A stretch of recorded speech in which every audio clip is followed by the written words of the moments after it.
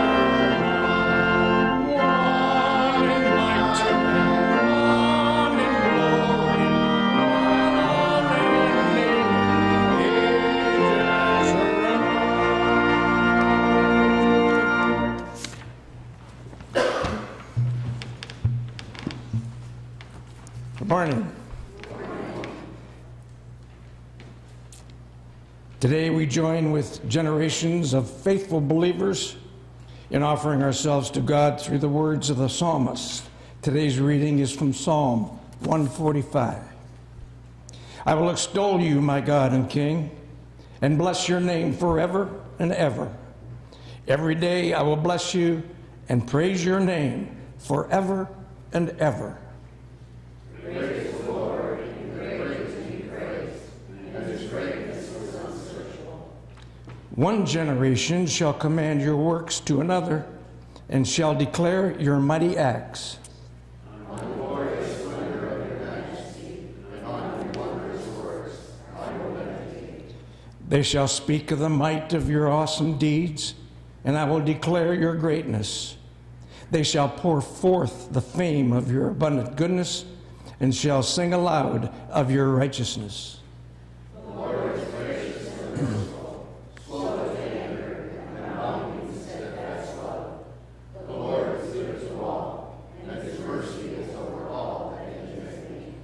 All your works shall give thanks to you, O Lord, for all your saints shall bless you. They shall speak of the glory of your kingdom and tell of your power, to make known to the children of man your mighty deeds and the glorious splendor of your kingdom. Your kingdom is an everlasting kingdom, and your dominion endures throughout all generations. My mouth will speak the praise of the Lord, and let all flesh bless his holy name forever and ever. Continuing on with the call to confession, our Lord God seeks us out to bring healing to our fears and failures. He knows our weaknesses. He understands our frailty. Let us call upon the one who lives to make intercession for us and restore us into full favor with God. Let us pray together. There are many times we think we love you well, O God, but upon hearing your call to love you with all our heart and all our mind and all our strength, we confess that our love of you is a diluted love, often lukewarm and offered from a divided heart. We have been unfaithful to our covenant with you and with one another, and chased after other gods of money, power, greed, and convenience. We confess the poverty of our worship, the neglect of fellowship, and the absence of charity. We acknowledge a half-hearted witness for Christ and a lukewarm response to your call to serve others with the love of our Lord Jesus. Amen. Let us take a few moments now and have a silent confession to our Lord.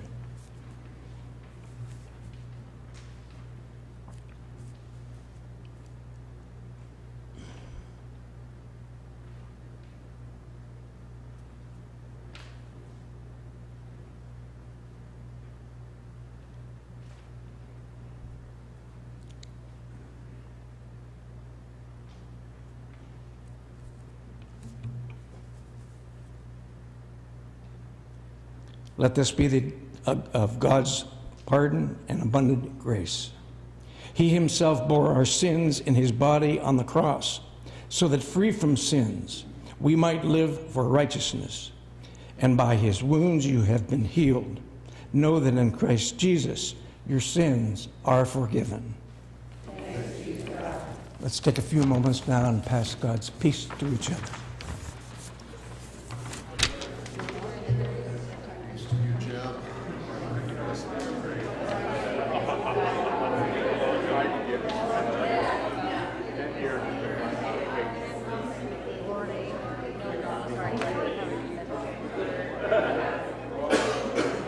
No gum.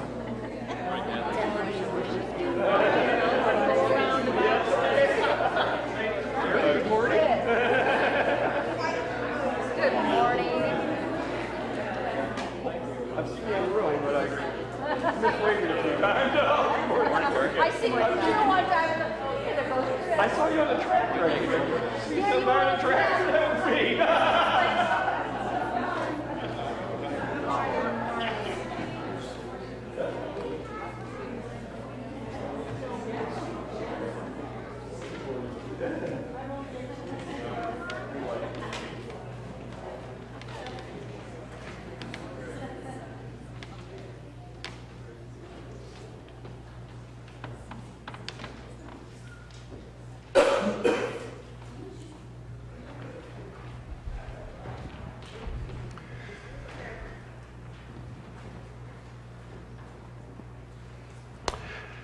Would you bow your heads and let us pray together? Heavenly Father, we thank you for the words of Scripture, words that were designed to impart to us your desire and your will, words that were crafted by those who wrote them, who saw something of you that put together tell of your story, tell us of your heart. Help us to hear that heart this morning. Help us to hear your words. Give us eyes to see and ears to hear and hearts to understand that which you have for us today. This we pray in Jesus' name. Amen. Well, this morning we start a new book. We're going to spend the next 5 weeks in the book of James. And so our passage this morning, we're going to begin in chapter 1, but we're going to begin in the latter part of it in verse 16. It says these words. Know this, my beloved brothers. Excuse me. Do not be deceived, my beloved brothers, for every good gift and every perfect gift is from above, coming down from the Father of lights, with whom there is no variation or shadow due to change. Of his own will he has brought us forth by the word of truth, that we should be the first fruits of his creatures. Know this, my beloved brothers, let every person be quick to hear, slow to speak, slow to anger. For the anger of humans does not produce the righteousness of God.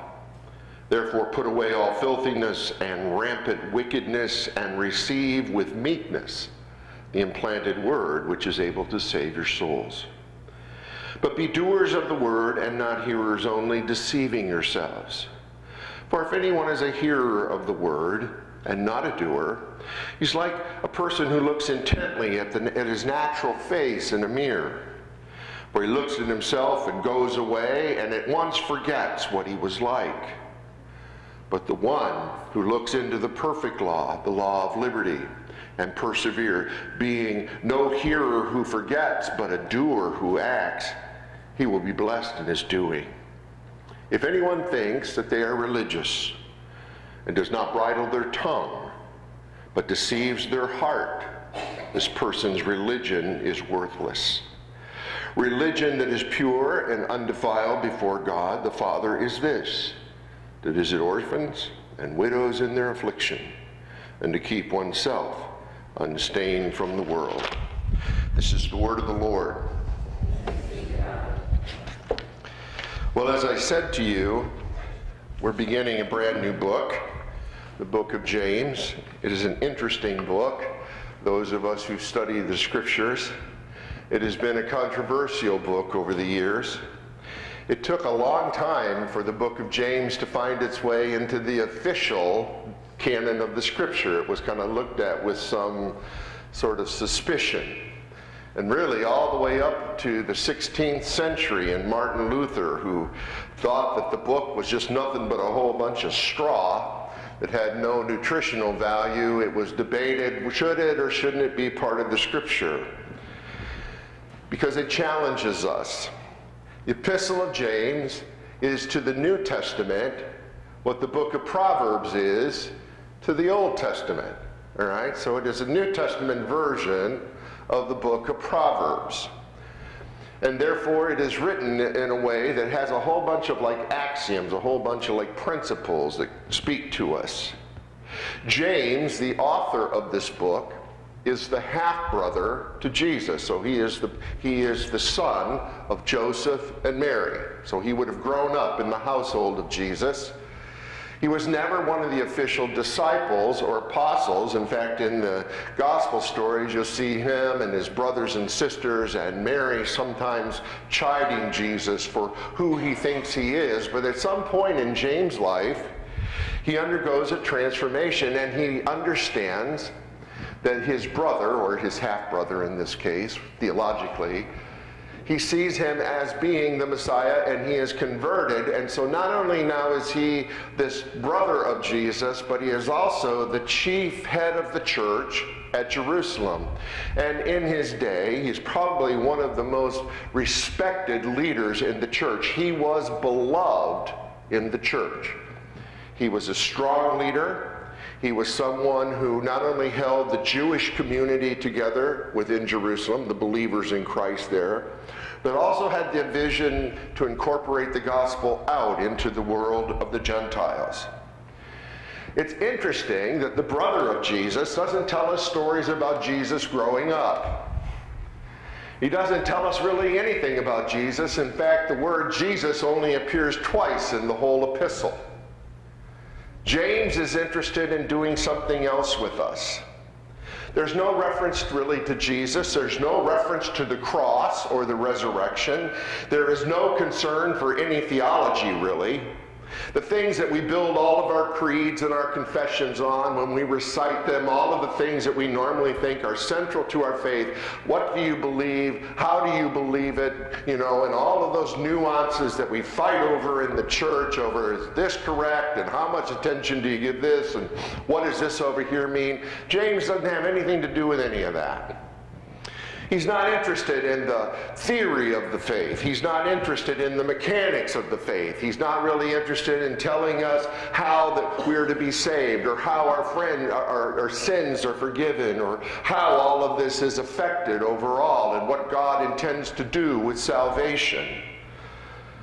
The only theology that is in the book of James is the first 17 verses, most of which we omitted this morning, because that's not what James is about. He introduces theology because he is writing to a group of dispersed Jewish believers that have been scattered about, who are encountering significant trials in their faith. They are undergoing immense tribulation, and he wants them to know that their temptations, their trials, their tests, the things that they are to endure in the faith, they're not from God. That God is good, and that is his theology. God is good. Let no man say when he is tempted that he is tempted of God, for God cannot be tempted of evil, neither does he tempt anyone with evil. That's James' whole thing. But every good and every perfect gift comes down from the Father of light, in whom there is no variable changing that goes on. God is good. That sums up James' theology. What James is concerned about is how we live. He wants to know, what does the life of faith look like? All the others have taught you about all the belief mechanics, and I believe in God the Father, maker of heaven and earth, and I believe in the Lord Jesus Christ and all of the things with that, and I believe in the Holy Spirit, and I believe in the church, and I believe in the resurrection of the dead. James lets other people do that. And he just simply goes after, what is your life supposed to look like? And therefore he has some valid things to say to us. How do we display the integrity of the life that Jesus calls us to? How are we to be identified as Christians? Or what are those identity markers that we possess? That's James' chief concerns. Most of our faith discussion involves justification, how we become into a right relationship with God. That's what permeates most of the faith landscape. Or God's grace and how that brings about salvation. James is concerned about the reality of that in our lives. So James presents an idea, rather than a Christ-based redemption, James is talking about a Christ-centered living. Rather than talking about focus on a Sunday morning worship service, James is focused on what we do Monday through Saturday. There's a vast difference there. Maybe that's why James is so unpopular, because he kind of cuts through the chase and begins to speak to us and says, listen, Sunday mornings are fine, but that's not your identity marker as a Christian. You're not a Christian because you go to church, James would say. You're not living the Christian life. Going to church is really important. That's where you go to immerse yourself in the Word of God. That's where you go to experience forgiveness. That's where you go to receive directions and encouragement. That's where you go to be reminded of God's goodness. That's where you go to be recharged for re-entry into the world, so that you can live the good life, the life that God intended, and that's what's important. So much of James sounds like the words of Jesus, which may, again, being the brother connected to Jesus, would make sense. You go and read Jesus' words in the Sermon on the Mount, Matthew chapter 5 through 7, you would hear a lot of the same things that you hear with James. Jesus, the central point of his teaching, is telling us how we're supposed to live. And James picks that up. James would echo the words of Jesus when he says, why do you call me Lord, but then don't do what I say? If I'm truly Lord, then what I tell you to do, that's what you're supposed to do. And so James would echo that. He would dig right in and he would show us what that looks like. He ends his theology with the God is good statement, and then he begins to get into the meat of the matter. He says God's goodness has resulted in something called the new birth. You are new creatures. And then that being a new creature, you've become the first fruits of God's creation. What James is saying there to us is, listen, God has been so good to us. He's given us a brand new life, a new birth, a new form of existing, a new beginning, a new entry into a new kind of life that has a new reality. And the purpose of that is so that you and I would live in such a way, James says, that we would somehow be a representative, or this thing that people would look at and say, when I imagine heaven, now get this, when I imagine heaven, or I imagine life after death with God, when I imagine that, when I think about what that is, when I see this group of people over here, that's what I picture. James says that this whole purpose, the whole thing of God's goodness, is to bring about a new reality in our lives so that you and I might be the first fruits of the new creation. That we would be the examples, we would be the living signposts, as it were, to what heaven might look like down the road. We're actually living life as if heaven were now. Well, that's a pretty tall order. No problem doing that, right?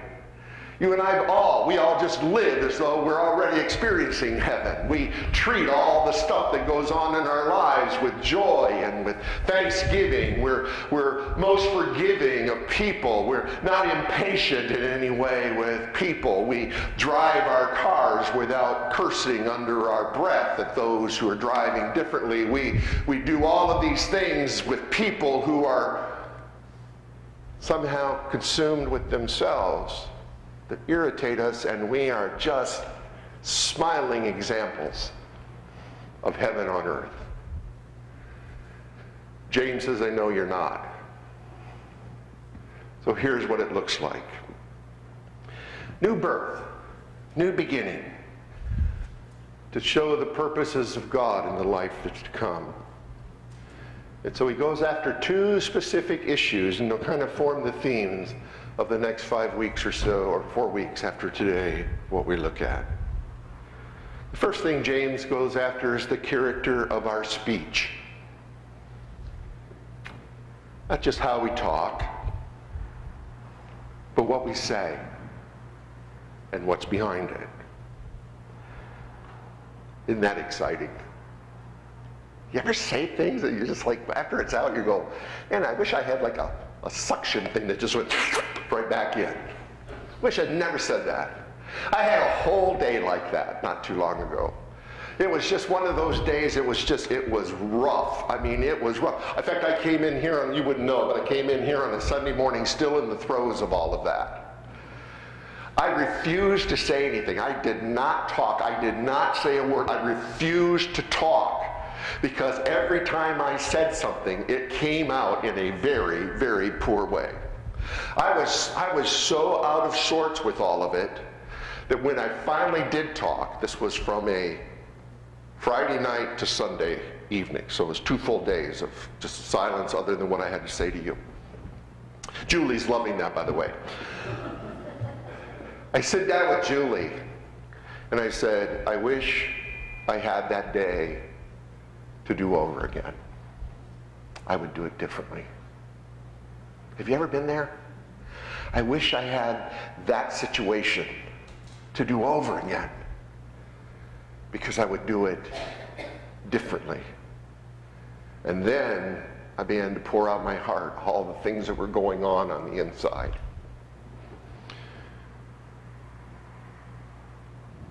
She was pretty gracious. She just said, had you been able just to say it that way in the very beginning, it probably could have been better. And she's right. The character of our speech, so important. And James goes after the character of our actions. All of this is really relevant to me personally, because you hit seasons of your life where there are struggles and there are things going on. A while back I had some medical testing done, and there was a gentleman in there who was assisting me with the thing. And I did not want to be a part of this test. I did not want to be a lab rat. I didn't want to be any of this. I actually was angry that I had to go through this. I was upset with God. And so I took it out on him. That always helps me a great deal. And then I come to find out when I saw him again the next time that he knew me as a pastor. That made me feel really good. I just couldn't bring myself to get to the place where I was supposed to be. Couldn't do it. There are others that say, well, that's not so bad. Just go ahead. And it's like, you don't understand. It is bad because I'm saying it's bad. And I want to make sure it's bad. You ever been there? James goes after speech, and he goes after actions. And he tells us, be quick to hear, be slow to speak, and be slow to anger. I think most of us live just the opposite. We're very slow to hear. We're very quick to speak. And we're even quicker to anger. James wants to tell us something this morning. Be quick to hear, slow to speak, slow to anger. I think the first thing he wants to tell us is about the art of listening. The art of listening.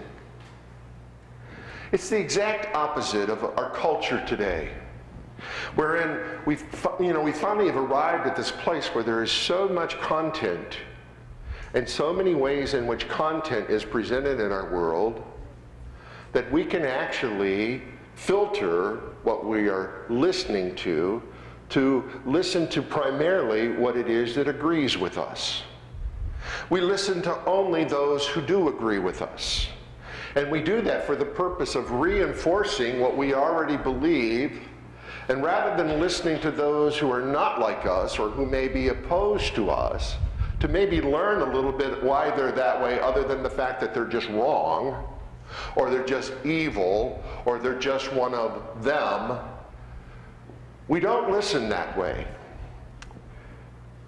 When was the last time that you actually listened? I mean listened to learn what someone who you disagree with had to say? I want to understand why you are different from me.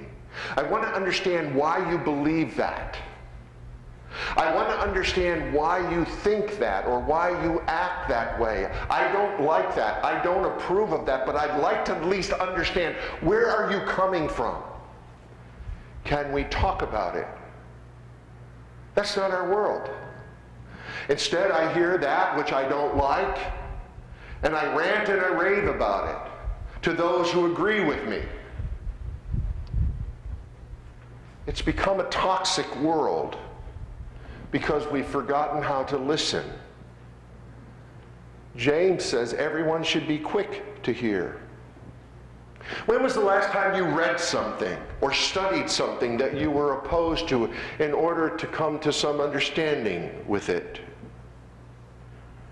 One of the things I've had to do over the years because of my profession being someone who has to have significant convictions in what I preach is you have a tendency or a danger to get entrenched in certain positions. And I realized that was taking me down a path of intolerance towards others who didn't agree with me. And this may come as a shock to you, but most people don't agree with me. And so my world was getting smaller and smaller and smaller. So I began this idea. I said, you know what? I'm going to begin reading those who write about Scripture from a different perspective so that I can learn what it is that they believe. There were a whole bunch of people that had been put on the taboo list by those in the circles that I was in. They're heretics. They're people out there that... So I began reading them. I began understanding that while we disagreed, there were some amazing concepts that they had that I needed to hear. And there was an amazing perspective that they brought that needed to have an impact on me, because I don't know everything. I don't have all the correct belief. None of us do. James says, be quick to hear, open to hear, eager to hear. I've made it a point of my life to be a lifelong learner. I want to learn. I want to understand. I want to see what others are seeing that I don't see. People who you don't approve of, people who you look down at, or people on the other side of the political aisle from you, they aren't that way because they're bad people. They're not that way because somehow their thinking is all screwed up. They just are different.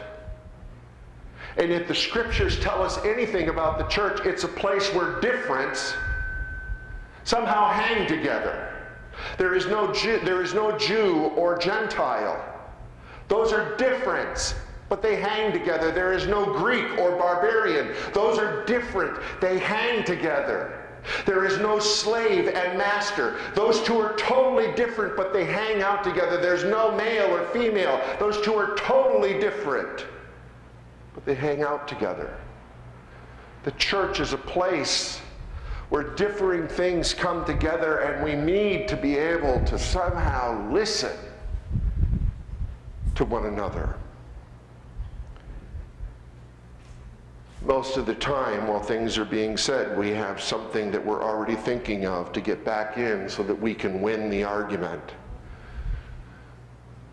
There are no arguments to win. Nobody ever wins an argument. There are only losers. There has to be a way in which we take what James is saying and being quick to hear and apply it to our lives. He says, be slow to speak. I call that the art of discussion or conversation. It's the exact opposite of our culture of verbal confrontationism. It's speaking in a way that's other than authoritative. Most of the time when people present something, they present it so hard and so firm that the only way that you could respond to it, if you can respond at all, is to somehow challenge that, and then it escalates. Somehow there has to not only be the ability to hear, but the ability to dialogue. Sitting down across from my wife, she's not interested in hearing a lecture from me of all the things that she should be doing and we're going to do. She would invite me into a conversation that says, what do you think? And let's find some way to agree so that we can move forward.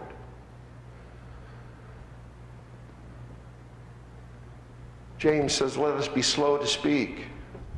In my world, that's a sense of which people over the years have spouted scriptures to me to answer some questions. I recently was asked to serve on a jury. I was juror number 3, selected to serve, but I was disqualified. I was hoping I could serve. I didn't have anything else to do that day. I thought just spending my day listening to arguments and then being a part of a group to make decisions would be, well, it would be different. It would be better than mowing the lawn or, whatever. It's interesting why I was kicked off the jury. The person who was being tried he represented himself and wore a t-shirt with scripture plastered all over the back of the shirt. I'm thinking this is going to be interesting because he knows I'm a minister and that's how he chose to dress to go to court.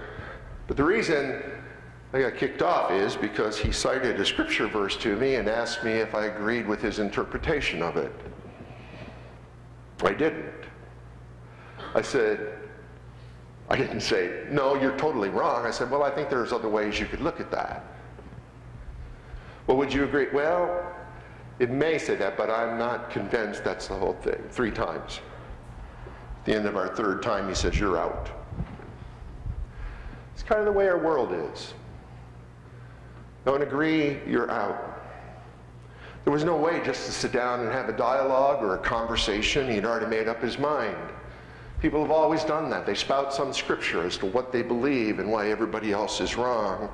But then in doing that, there's all these other scriptures over here that somehow we ignore.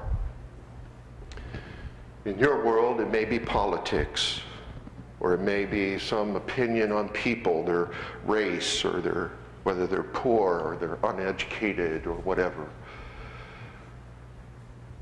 We make statements, and those statements stake a claim to something rather than just dialogue and conversation. Be quick to hear, be slow to speak. James says, be slow to anger. I call that the art of controlling damaging emotions.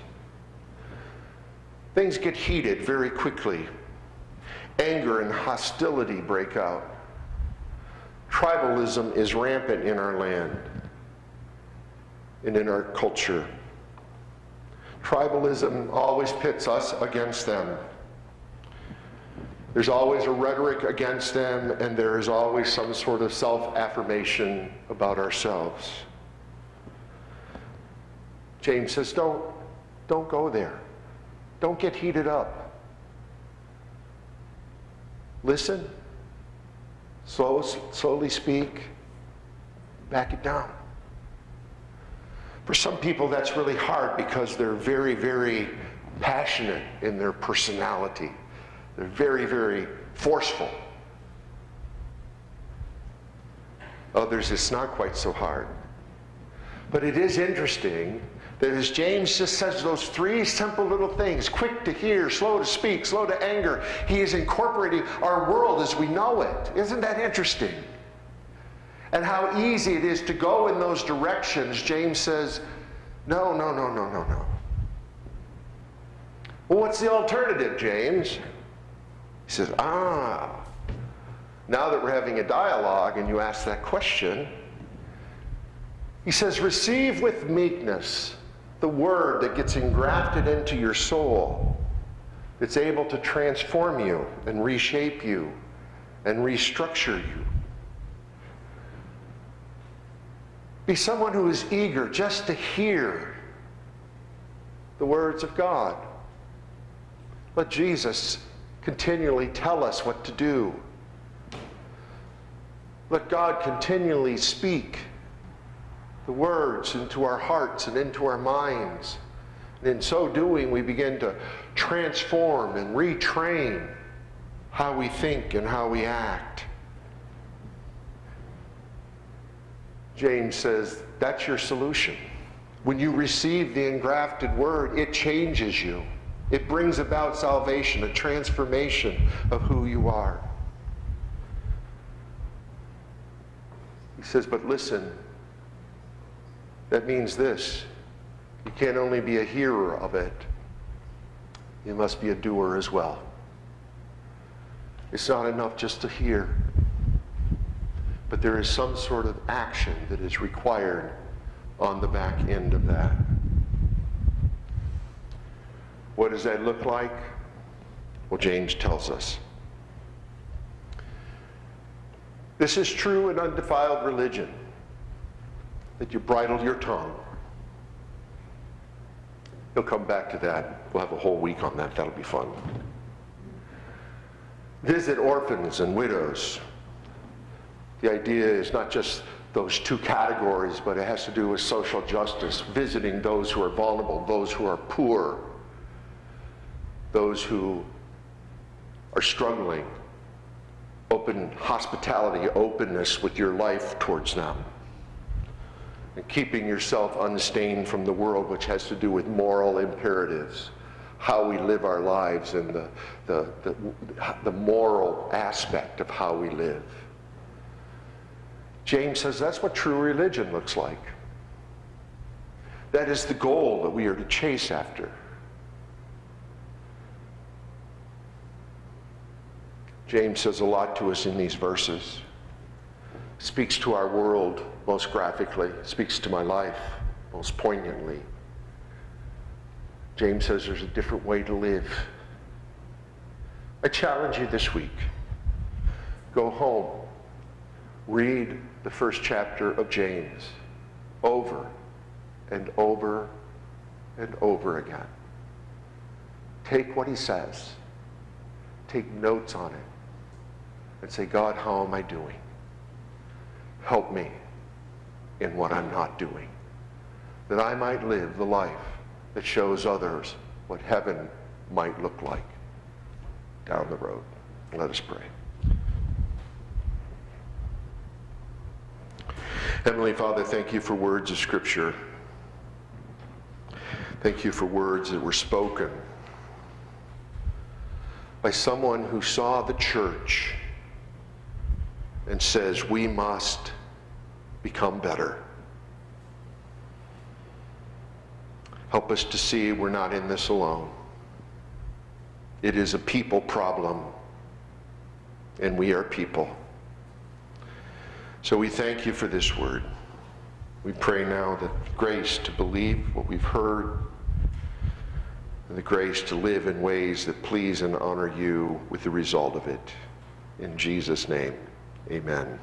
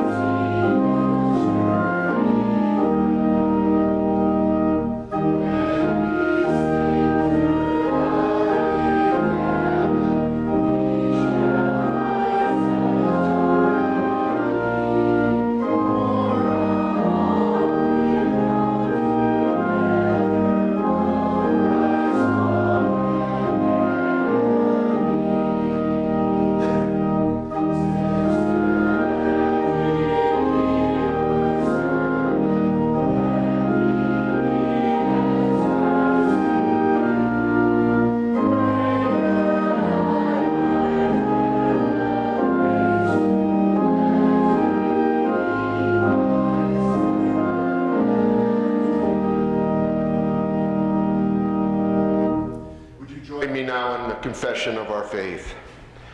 I believe in God the Father Almighty, creator of heaven and earth. I believe in Jesus Christ, his only Son, our Lord, who was conceived by the Holy Spirit and born of the Virgin Mary. He suffered under Pontius Pilate, was crucified, died, and was buried. He descended to hell. The third day he rose again from the dead. He ascended to heaven and is seated at the right hand of God the Father Almighty. From there he will come to judge the living and the dead. I believe in the Holy Spirit, the Holy Catholic Church, the communion of saints, the forgiveness of sins, the resurrection of the body, and the life everlasting. Amen.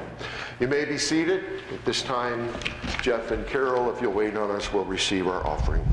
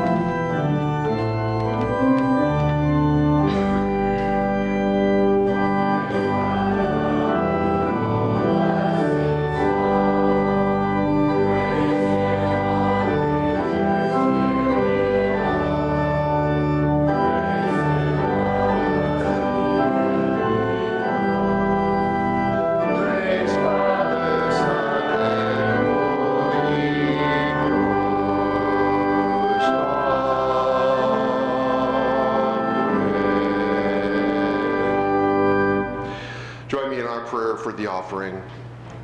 God of wonder, we offer you these humble gifts, signs of your goodness and mercy. Receive them with our gratitude and use them to further the purposes of your kingdom, both in our community and throughout the world. Amen. You may be seated. In our prayer time this morning, we will lift up those who are dear to us, those who we know are struggling with certain needs. I refer you in the bulletin to the prayer list.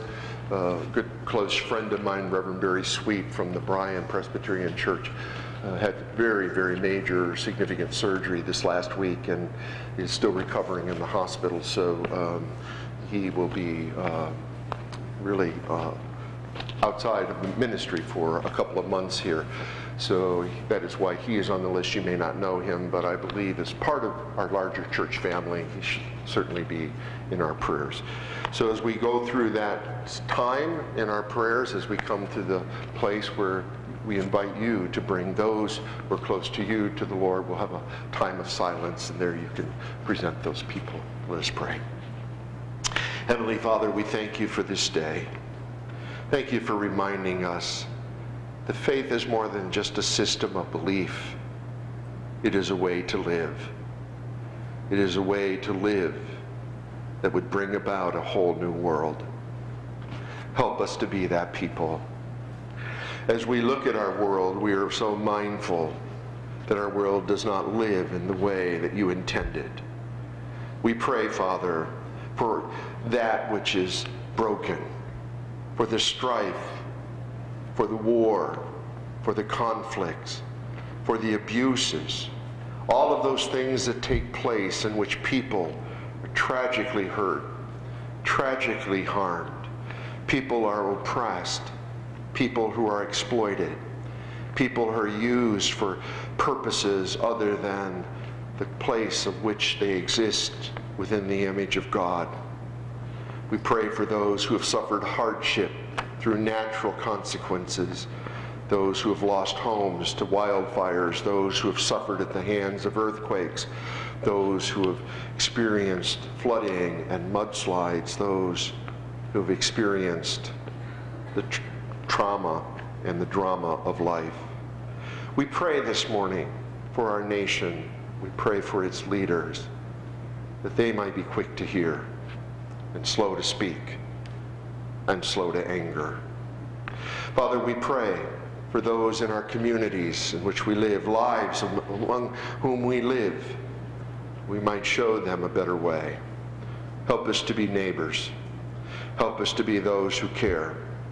Help us to be those who involve ourselves in the lives of others in order to make a difference. We are especially mindful today of those who exist around us in our world, in our families, our friends, our neighbors who are struggling. We lift them now before you.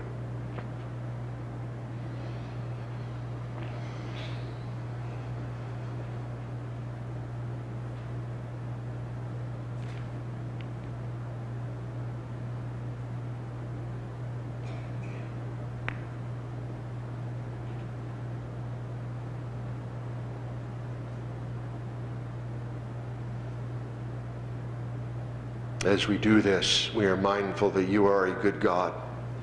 You give good and perfect gifts. That your grace, your power to heal, your love, your mercy, your ability to grant peace that is beyond anything we can imagine prevails in our lives. So touch these we have raised before you. Move into their lives through your Spirit. Touch them with your grace. Heal them with your mercy. Surround them with your love. Father, we thank you for these things. All of these things we lift before you in full assurance and confidence because we pray them in the name of Jesus, who taught us to pray. Our Father, who art in heaven, hallowed be thy name.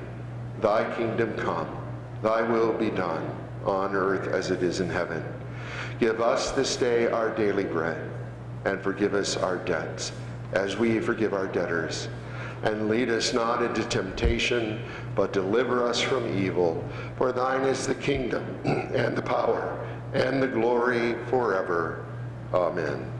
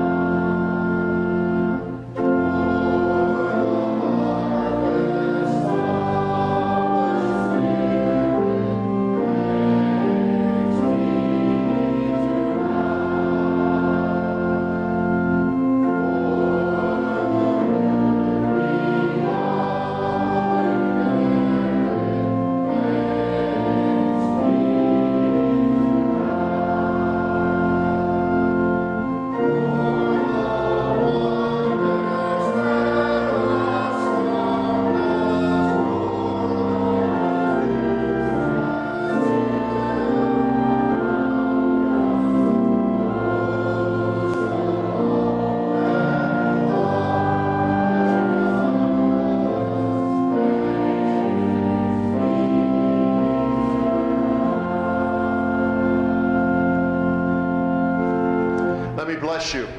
May the Lord our God bless you and keep you. May the Lord our God make his face to shine upon you and be gracious to you. May the Lord lift up his countenance upon you and grant you his peace. May we be a people who are quick to hear, slow to speak, and even slower to anger. Go in peace, for we are. Amen.